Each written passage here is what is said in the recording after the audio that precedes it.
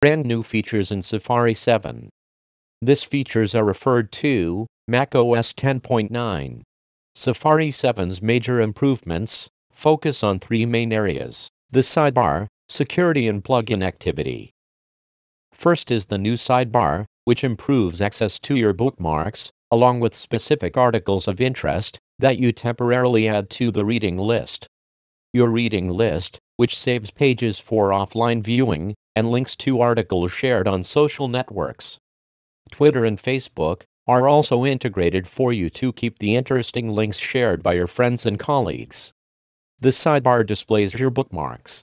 This grid previews the front page of your most visited sites. This has been part of Safari for a while, but its appearance has been neatened. Rearrange things by dragging them, or drag a site icon, or a bookmark, to replace the sites you want to see.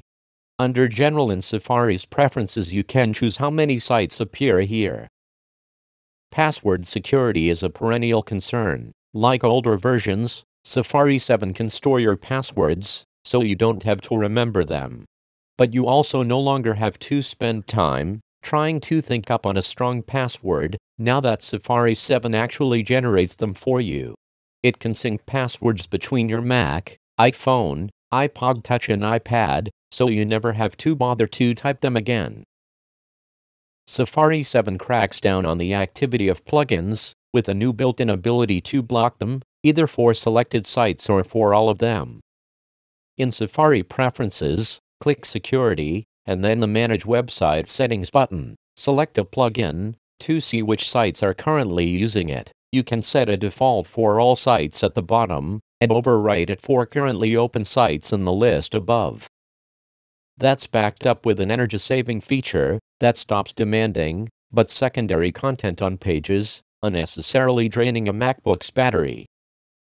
The Stop Plugins to Save Power setting, under the Advanced pane, replaces demanding content. This because it suspects why you've visited a page with a static image. Roll over an image to confirm this occurred. Click to play the content. Click Details next to the setting to revoke permissions. And this was the most important features in the new version of Safari 7, OS 10.9, Mavericks. As each new version of Safari, it's always intriguing to see which new features are designed to make web browsing easier.